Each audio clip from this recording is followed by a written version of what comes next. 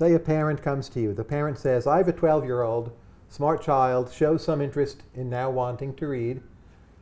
What advice do you give that parent for hooking the child on reading? Since you yourself, your whole life, you've had this extreme, intense love of reading. Maybe you were born with it. But how do people get hooked on reading? What do you tell that parent?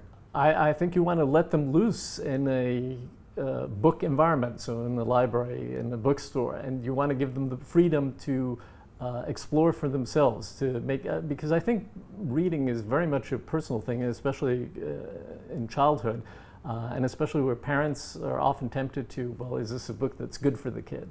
And I think you want to avoid that, because the child has a completely different perspective and really has to want to read the book. And I think by letting them make their own choices, their own selections, finding their own way, and not really pressuring them. I don't think you want to say, you know, reading is good for you. You have to read whatever it is. But just making it easy for them to read whatever they want to read.